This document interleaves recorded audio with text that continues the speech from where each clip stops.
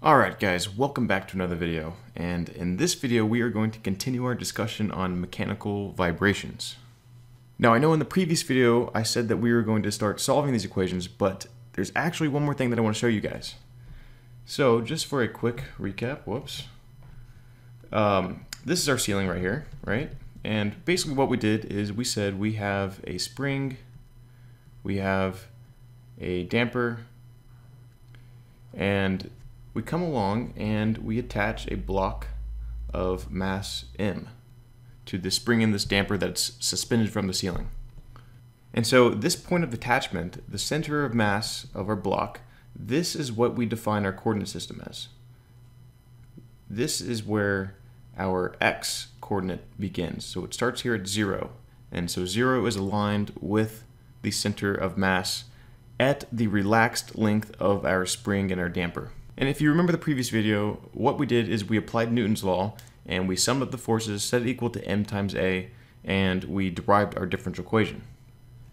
And so for a spring with a spring constant of k, a damper with a damping coefficient of c, assuming that these are linear springs and linear dampers, we were able to derive our differential equation that described this system, and that was mx double prime plus cx prime plus kx, and this was equal to mg plus f of t. And so here on the left side we have our system, which is described by the mass, the damper, and the spring, and then here on the right hand side we have the forces, the external forces, and that would be the force of gravity, which will be pointing in this direction, and then any sort of arbitrary forcing function that we apply to this block of mass m. And so all this was derived and discussed in the previous video. Now in this video, I want to point out a very important strategy whenever we approach engineering problems. And that is our choice of coordinate system. Because if you choose a convenient and strategic coordinate system, you can actually reduce the complexity of your differential equation, or of the computations in general. And so that's what we're going to do in this video. We are going to take our same ceiling, so I'm just going to redraw the exact same system over here, but I'm going to draw it a little bit different, and then I'm going to choose a different coordinate system. And so we have our spring, we have our damper, and once again they're just hanging from the ceiling. Now whenever we attach our block of mass m, this spring and the damper are going to stretch, right? Because it has mass and gravity is acting on it. And so naturally, this block is actually going to deflect downwards. And again, the reason is simply because the spring and the damper, these cords or whatever that are attached from the ceiling to the mass, they're going to stretch. And instead of defining our coordinate system at the relaxed length, which corresponds to this line right here, we're going to actually define our coordinate system as starting from this deflected length, this stretched length. And so we're going to define x equals 0 as the point at which this mass is in equilibrium with the spring and the damper. So our coordinate system is actually going to be offset by an amount of delta x. So we're starting delta x lower than what we did before in this case over here. So how do we actually find what delta x is? And so just for clarity, what I'm defining the origin of this new coordinate system as is the point at which the mass, under no external forces except for the force of gravity, is at equilibrium with the spring and the damper. And so we can actually come up with an expression for delta x by considering a free body diagram. So again, we're only considering the force of gravity. We're not worrying about any other external forces.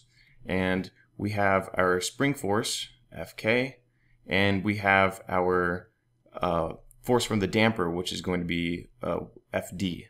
But since the damping force depends on the velocity, and we're assuming this is at equilibrium or at rest, this force is actually, we can actually completely ignore because it's going to be 0, because Fd is equal to Cx prime, and x prime is 0, so it's all going to cancel out to 0. So we really only have to look at the force balance between the spring force and the gravity force, and that's just when Fk is equal to mg, or in other words, whenever k delta x is equal to mg.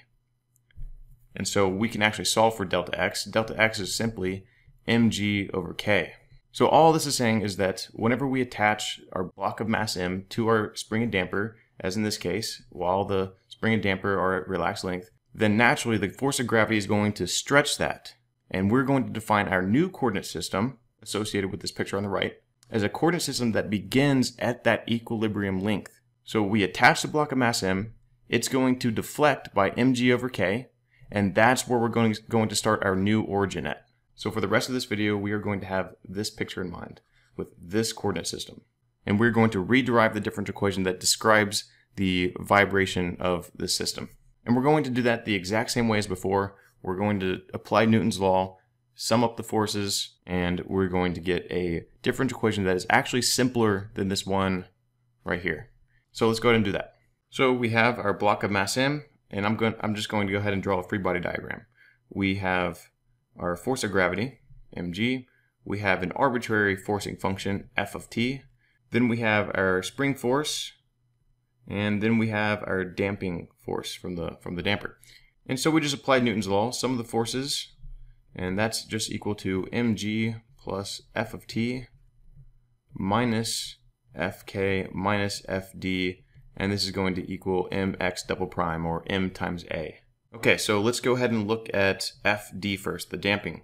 So this is just simply equal to cx double prime, just like before, because it's only dependent on the velocity. And we're also assuming that it is a linear damper with a coefficient c. So that's that. Now let's go ahead and look at fk. So fk is equal to k times the displacement of the spring. But remember, we're starting already with a stretched spring at delta x because our new origin. So this is actually delta x plus x, because any additional displacement in the x direction is going to be in addition to the already stretched length of delta x. And we can use this expression up here to rewrite this. This is just equal to k times mg over k plus x, which simplifies to mg plus kx. So our spring force is mg plus kx. And so when we come back up to this equation and we substitute in for Newton's law, this expression and this expression, what we get is mx double prime, starting with this side. So mx double prime is equal to mg plus f of t minus this quantity right here, which is minus mg plus kx, and then minus cx prime. And as you guys can see, something amazing happens. This mg cancels with this mg, and whenever we rearrange, we get the system mx double prime plus cx prime plus kx is equal to f of t. This is our new system associated with this coordinate system choice. And so as you can see, the main difference is that we no longer have this mg in our equation. And so essentially what we've done is we've reduced the complexity of our differential equation with the simple change of a coordinate system. And that's actually a pretty powerful tool whenever we look at engineering problems in general.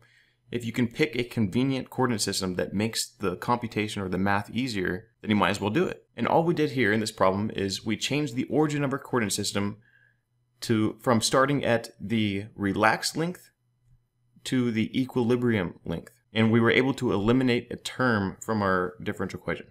So this guy right here is what we are going to be looking at whenever we solve the differential equation. So the future videos, whenever we solve this guy, we're going to assume that a coordinate system starts at this equilibrium position. And it's just going to make things easier because we don't have to worry about this term. Okay, so just to reiterate the point of the last two videos, we originally considered a system where we had a spring, a damper, hanging from a ceiling, and we attached a block of mass m, and before we even let go of it, we defined the coordinate system to be right here at the relaxed length. Whenever the spring and the damper were at their relaxed lengths, that is where we defined our coordinate system origin as. And then in this video I said, okay, you know what, we're going to do something a little bit different. We are going to, instead of define our coordinate system here, we're actually going to attach the block of mass m. We'll let it deflect a little bit, come to an equilibrium, and then at that point, that's where we're going to define our new coordinate system as. And what we showed in this video is that if we consider this case right here, case 1, we get mx double prime plus cx prime plus kx equals mg plus f of t. So this is case one, and this is for an arbitrary system for an arbitrary loading condition. And what we showed is that if we consider this new coordinate system in case two right here, this equation actually transforms under this new coordinate system to be mx double prime plus cx prime plus kx equals f of t. We lose this mg term. And if you actually think about it, it actually kind of makes a lot of sense, because in case one, we haven't considered that deflection. And so this mg term actually accounts and allows us to capture that deflection in this case. In case two, we've already considered that deflection. And so what that means is that the system is actually going to oscillate around this equilibrium position rather than around the relaxed length. And so that's why it's actually convenient to choose this coordinate system right here. And the reason why I'm reiterating this so much, and the reason why I'm repeating this so much, is because this kind of model is used all the time in engineering analysis, especially when we're talking about vibrations or just trying to reduce things to very simple systems. A lot of systems in engineering can be reduced to these very, very simple models. And so I want to drill in your head that whenever you see something like this, that you know that you can model as a vibrating system like this, I want you to be able to just immediately write this down. You shouldn't even have to think about Newton's law. We should immediately say, okay, that's our system. This is the differential equation that defines the system.